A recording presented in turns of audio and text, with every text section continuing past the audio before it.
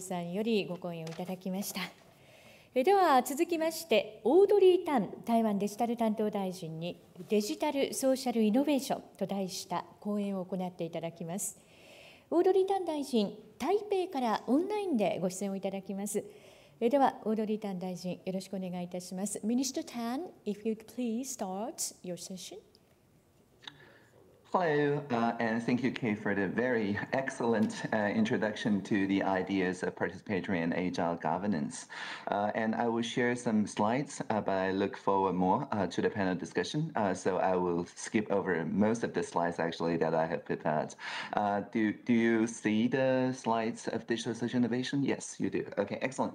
So yeah, I'm Taiwan's digital minister in charge of social innovation. But when I say in charge, it doesn't mean that I'm working for the government in charge of something. I'm working just with the government. That is to say, with the people, not for the people, and with the government, not for the government. I'm somewhere at this Lagrange point between the movements on one side and the governments on the other side. And to facilitate fast, fair, and fun, the three pillars of digital social innovation.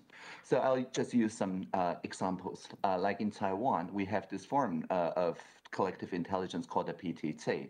The PTT is unique in that it doesn't have any advertisers or shareholders. It's squarely in the social sector, maintained for 25 years and running by the National Taiwan University students. And that's where exactly in December 31st in 2019, that Dr. Li Wenliang's message from Wuhan that said there's 7 new SARS cases in the Huanan seafood market get triaged online, like with a lot of upvotes and so on. We very quickly focus on it and start health inspections for all flight passengers coming in from Wuhan. And that means that unlike other more anti-social social media, this is an actual pro-social social media governed in an open source manner, and that can actually tackle emerging social issues.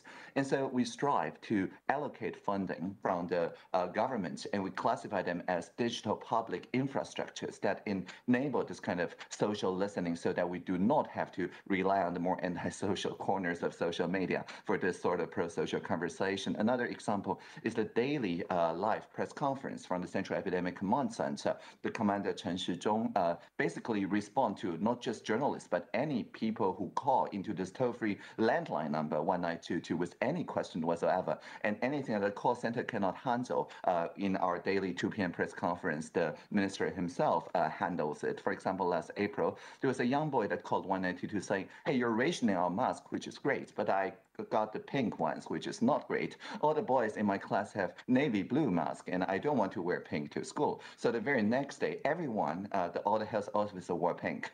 And I think Minister Chen even said that Pink Panther was his childhood hero or something. So the boy became the most hip boy in the class, for only he has the color that the heroes wear, and the hero's hero, I guess, wear.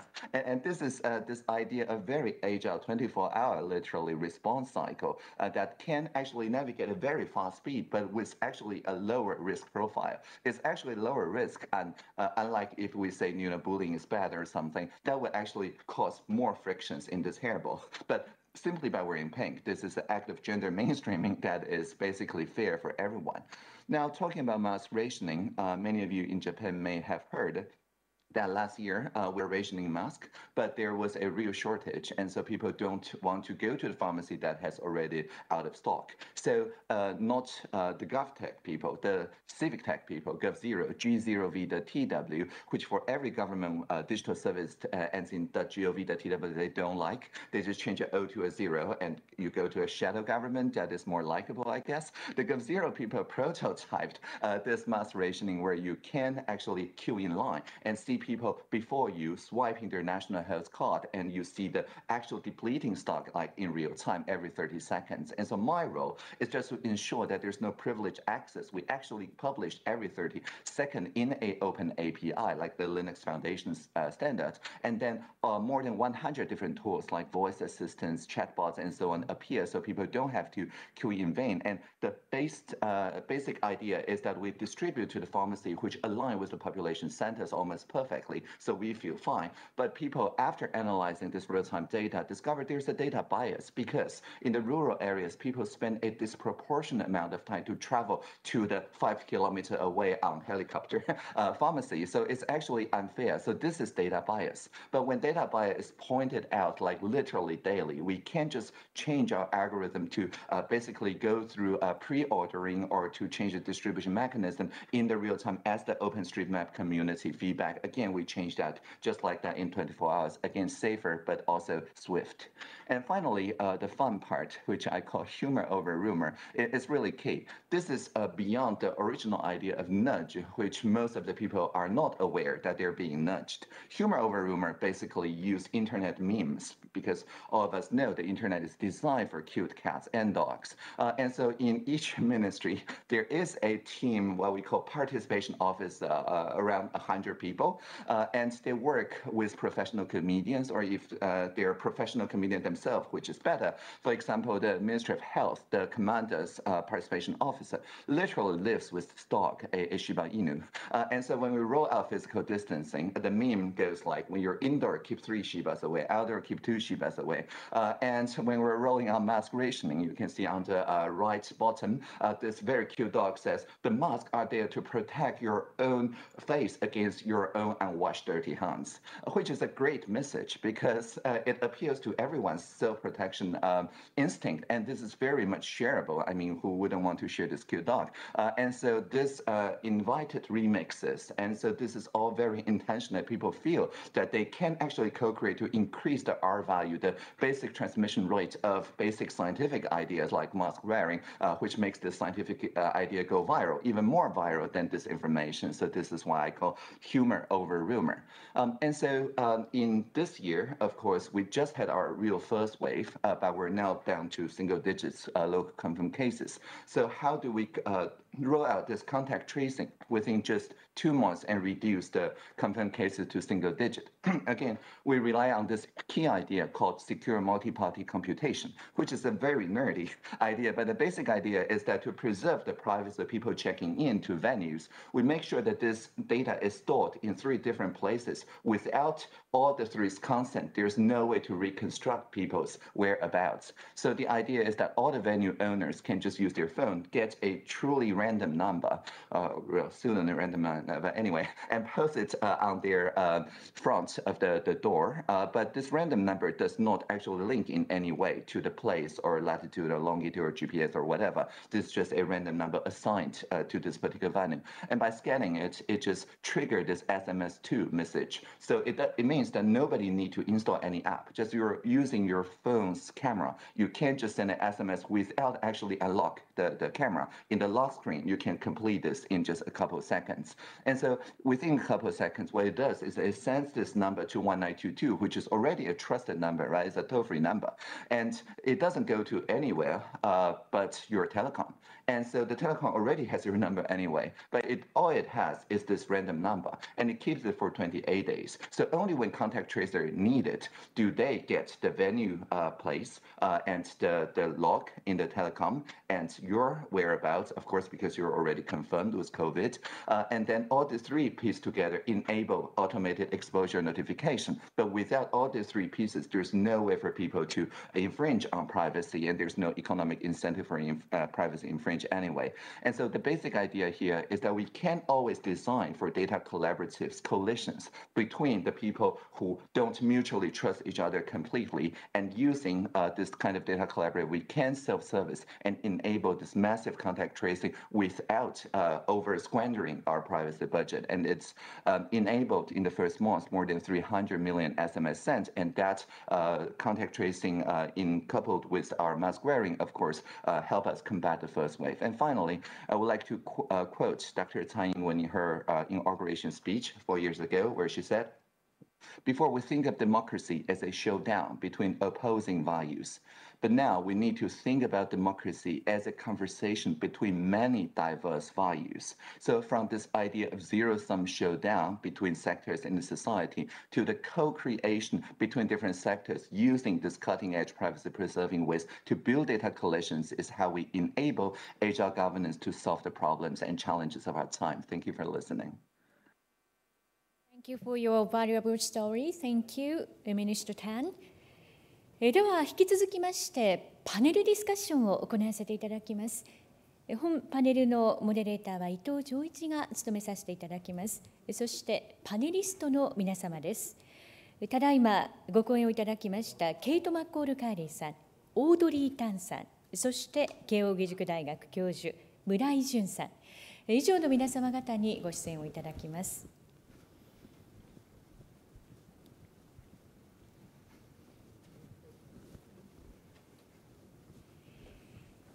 それではここからは伊藤さん、再びよろしくお願いをいたします。はい、よろしくお願いします。One question, Audrey and Kate, were you able to watch the previous panel? Did you hear the conversation that we had with the ministers? I watched, but I didn't quite listen because the sound wasn't going through. Okay, okay. で、最初の質問、村井先生にしたいんですけど、ちょっと待って、これ何語？パネル Which language?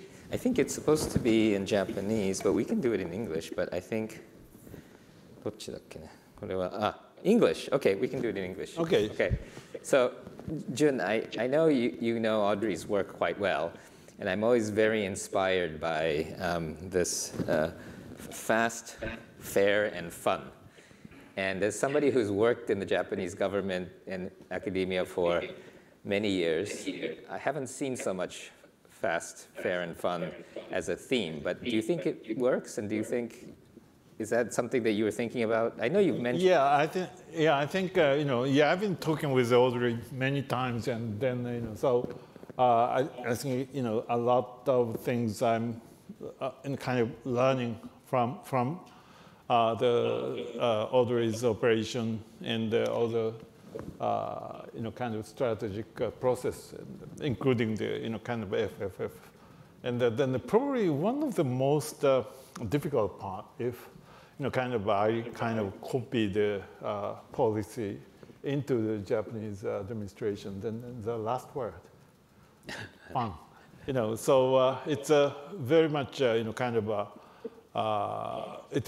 has been difficult. So I talked in a previous discussion that for 20 years this is kind of pushed by the private sectors, and the government sectors didn't really kind of employing the digital technology for the digital services. Therefore, the digital services has been a little bit of immature in the country. And but I think it's because of the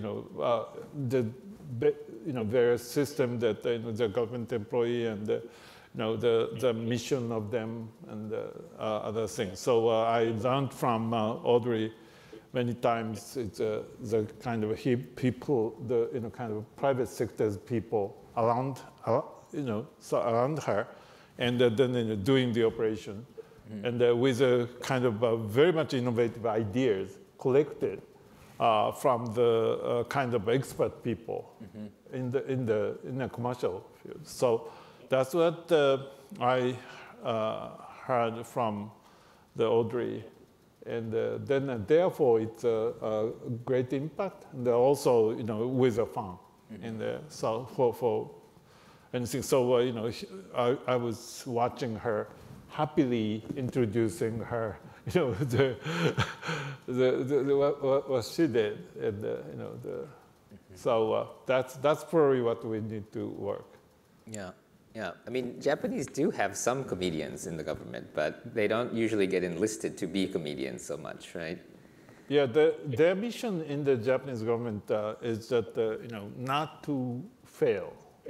So understand the risk and not to fail, and start up but not conclude. So that's basically the very simple way of phrasing their work.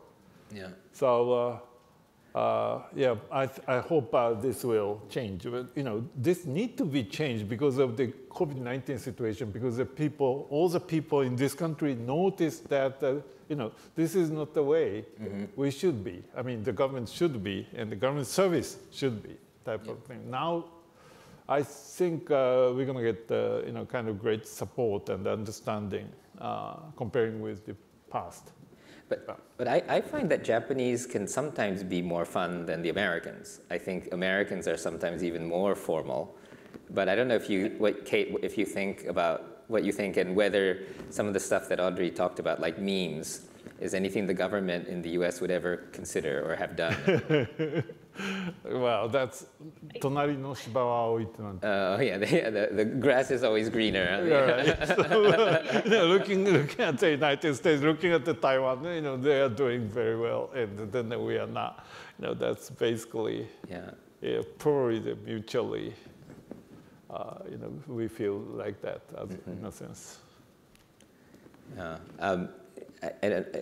Kate, some of the things that you talked about, I think you said you were a member of the Presidential Innovations Fellows. I think that we talked about this a little bit in the earlier panel about how you bring private sector people in and how they contribute and participate, how they're incentivized. But I don't know if you can talk a little bit about maybe how that works and what doesn't work, and because I think that's really one of the things that we're trying to figure out, the culture also of private sector people in government. Yeah, it's been a really interesting evolution, I think, even from the so basically the start of it, as I understand it, was a 6-month time frame, and it was a very, very small amount of people, relatively. And then, you kind of watched them go on to, like, 5 of them started 18F, and you can see the entrepreneurial spirit just coming through. Now, they had a lot of permission. There was even even in kind of my class, which was class 3 or 4 by that point, I did feel like I was just in this, I had some recognition that I was in a bubble within a bubble within a bubble of the actual system. And then kind of moving in and starting something myself in an agency and embedding, I got kind of the full, how long is this, like the full kind of entrenched, how long is this going to take? And then now I'm the creator of bubbles for other people. And you realize kind of the systematic, hopefully I'm doing my part to kind of enable others in that way. I will say, I think Jen was right. We haven't really seen a resistance to joining, but we also had a bunch of corporations, if I understand it right, there was a host of corporations and organizations that would give people civic leaves to go do it. So, I think Microsoft and a host of other places, you didn't have to kind of completely leave your job. You could take a civic leave to do your kind of tour of duty for your 1 or 2 years or however long it was. And I think this was a major enabler for people to join the program. But we have seen, I think we've also seen maybe more people stay than originally anticipated, which was an interesting finding, I think, where you get in and you start this work and you realize, like for me personally, I can just say that I got in, I started this work, I felt like I had a lot of kind of impact in a shallow way, if that sounds weird. Like I was able to get stuff out the door and produce these, what I felt was like really fun and great projects with high impact. But I was kind of realizing the extent to which I wanted to keep working on these problems that were more intractable, that were, kind of a little bit stickier, that were going to involve more than just a website launch. And how was I, and it was, it got to be something where I was more incentivized to stay and see what I could do, knowing that hill was going to be a lot harder to climb.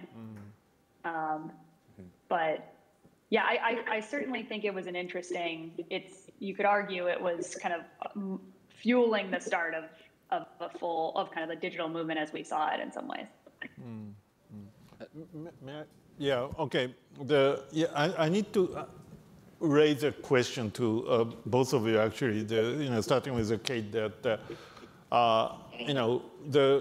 as you have noticed that the Japan Digital Agency is going to be kind of first agency, government agency, is officially committed to both kind of private experts together with the government employees, right?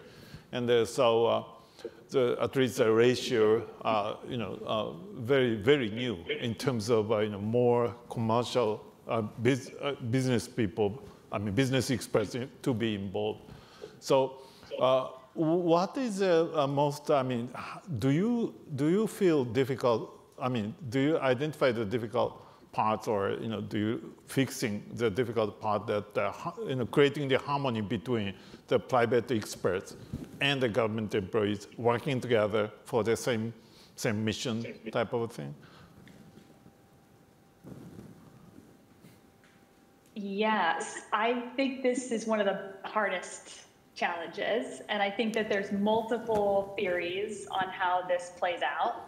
I think this kind of gets to some of the tensions which I was mentioning, where this tension will kind of always exist, and then it's a matter of picking where, like, when's that move where you really challenge the hairball and you challenge the system, and can you get folks who are, maybe you've been living in it. I mean, the most ideal scenario as someone coming in with my perspective was to partner with someone who had been doing it for a very long time, hopefully get them to see some kind of new way of doing it, and then have them say, we should do this differently, right?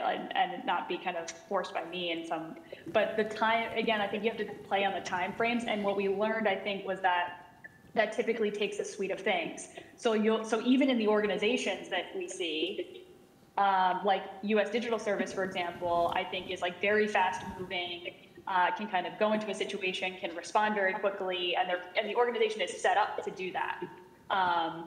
AT&S, for example, is much larger and much more consultative based, and they tend to kind of partner in a way that's longer term change management of an organization. And so I think having the idea that you'll need all those things, and it will take multiple organizations and approaches in order to actually harmonize it. Like it's much more like an orchestra. I think you'll have many instruments and many players and many people doing kind of different types of things. The question will be, can you kind of come up with a suite that will allow them to be complementary in some way?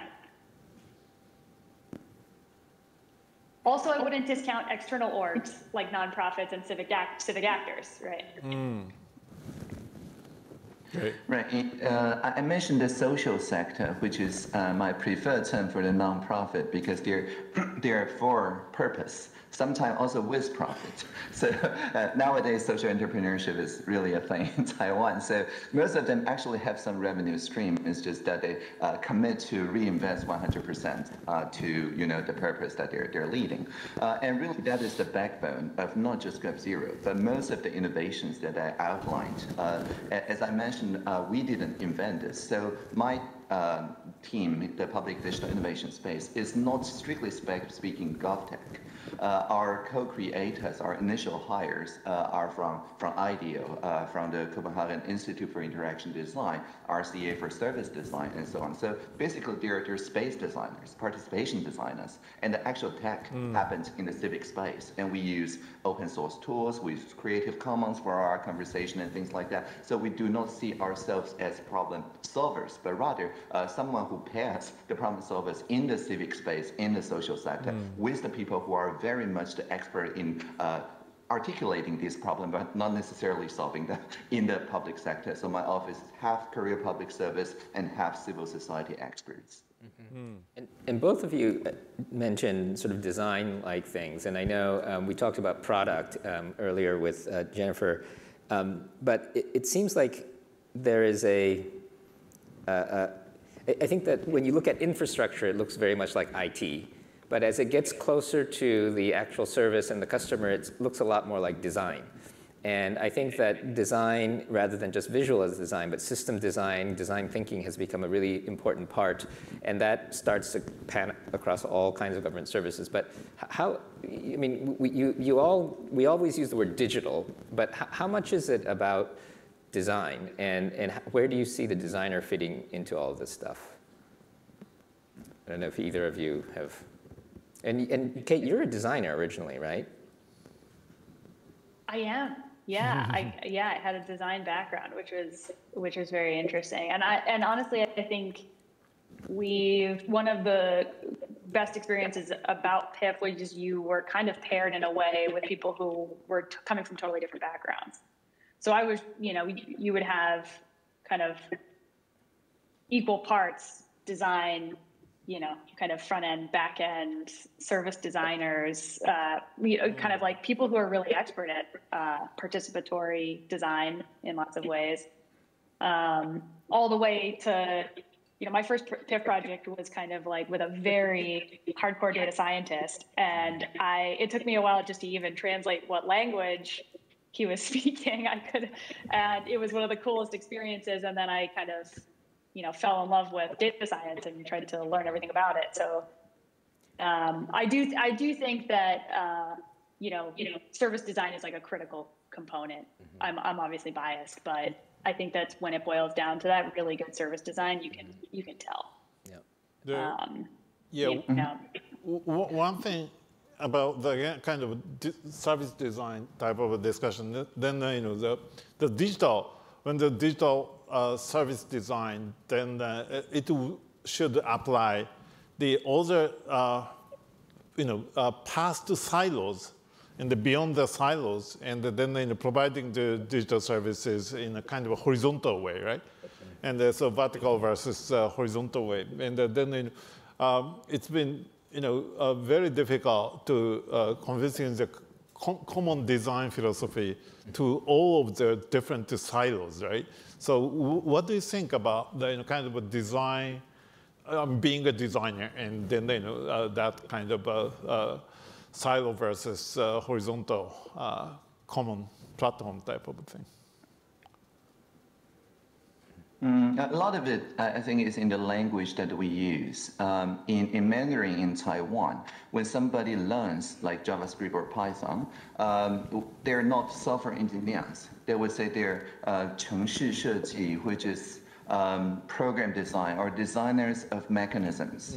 So just by building this, not only we get much better gender equality in the enrollment of students, but actually we get a much more well-nuanced, like connecting people to people viewpoint of learning to program, rather than just this connecting machine to machine, which is being automated anyway by OpenAI Codex and friends nowadays, like literally every day, right? So by focusing on the people-to-people connection, I believe what we're doing is not challenging the silos, but using a Buckminster Fuller quote, inventing new systems that will slowly render the old ones obsolete. That is to say, by connecting people in a much more pro-social way, people would then prefer to take their knowledge, their wisdom from their silos to this new hub where they can connect better.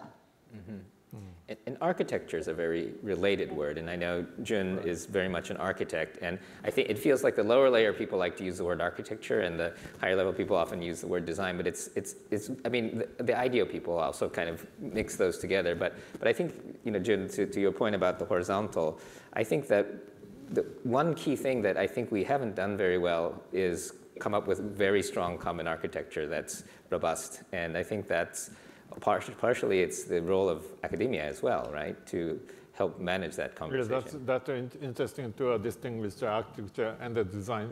Both are design, I understand, but then when the design process, then it's looking at the more toward the people and the users rather than the kind of system itself. So, but anyways, so that's very important discussion, I believe.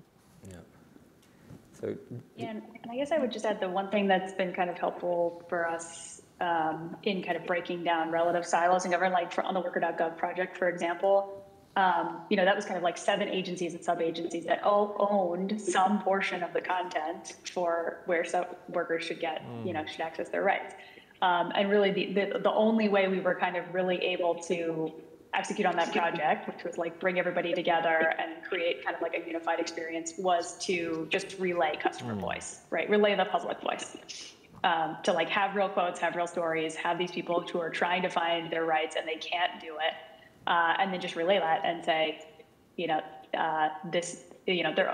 good design is, they're almost telling us, it's not so hard. They're almost just telling us, this is the step. And then this is just your part in the service as like one person in a larger idea of what's going to make it a unified experience for them. And mostly people get on board with that, I think. So we have like a minute and a half. I don't know if anyone wants to make final comments or advice for us as we embark in the digital agency here in Japan. Well, I can read my job description if that helps. Yeah, that would be great. Okay, my job description, which is really a poem that I wrote 5 years ago, basically transitions from IT-based thinking to also incorporate design-based thinking. It goes like this.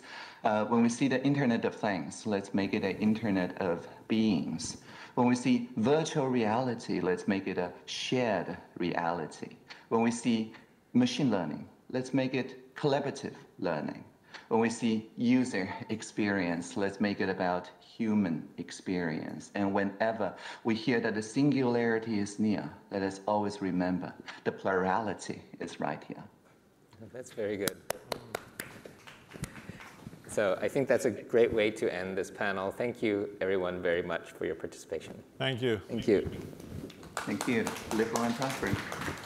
We thank all the speakers for the session. パネリストの皆様、そして伊藤さん、ありがとうございました。では